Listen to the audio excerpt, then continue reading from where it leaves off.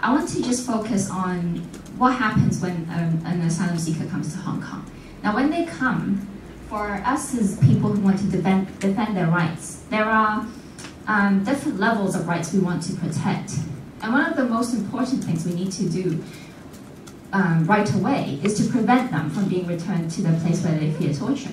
That is the most important and most fundamental thing to deal with right away. Then after that, there would be issues such as their social welfare, whether they're fed, etc., etc.